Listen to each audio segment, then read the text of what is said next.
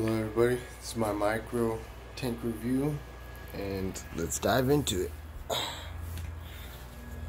So right here I have my hang off the back filter with the deletion of the bottom part that goes all the way down so it doesn't suck up any sand, and it still clears all the debris and stuff. Almost sucked up little baby Nemo. And then I have a USB powered light with 3 different settings. Let me go through that real quick.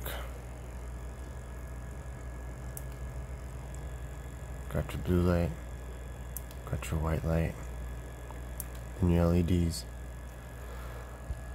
And then aside from that, I have 2 pieces of live rock. Normally I would do 1 live and 1 dead, but for this little tiny tank I'm gonna do 2 pieces of live rock. I have just enough sand on the bottom to cover it. Not so much the entire bottom, but it kind of works its way up like a little hill.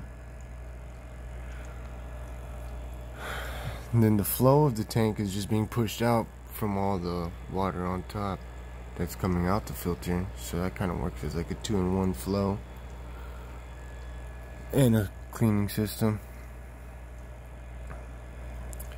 And then as of right now I only have 3 zoas, well actually 4 corals in here. So I have 3 zoas, 1 rasta, I have 1 blonde blue-eyed bitch, excuse my French. And then this zoa, I don't know the name of it. Then that's baby Nemo in the cut. And that little guy over there is a green kryptonite candy cane coral, or a kryptonite candy cane coral.